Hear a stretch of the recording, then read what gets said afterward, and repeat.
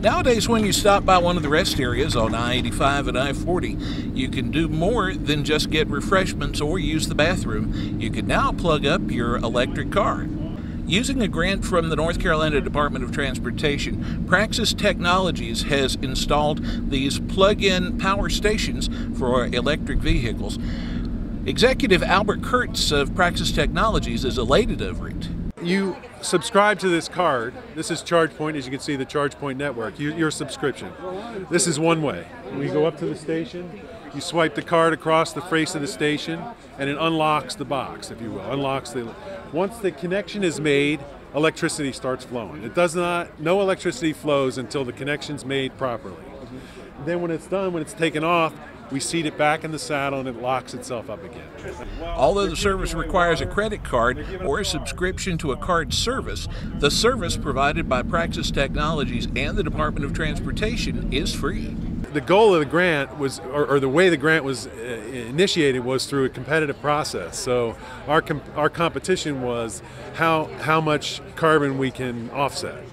So we are very passionate about offsetting carbon and measuring the offset carbon and things like that as Praxis, and this is a great example of that. That process. Steve Martin, who is a car salesman with Michael Jordan Nissan, says that initiatives like this power station are very key to getting more electric cars on the streets of North Carolina. This is an infrastructure situation. It's just like when gas-powered vehicles first started working out. You had to plan out your trips to get to the right place to get gas. And while infrastructure builds out, you'll need to do that if you're going to use these for long distances.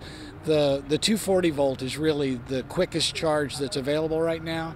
There is a 480 volt commercial charging that you can top it off 80% in about 15 minutes. When those start popping up, or this gets upgraded to that in a couple of years, that's really what's going to extend range and make it reasonable. Well, I think obviously they look at areas that show a commitment to green technology, and the Durham, Raleigh, Chapel Hill, Carrboro areas has been a leader in that, and they've test marketed many products in the past and many new technologies. North Carolina Department of Transportation says they hope to have at least 20 sites at rest areas across the state of North Carolina for plug-in electric car use by the end of the year. From Alamance County, this is Matt Smith reporting for Star News.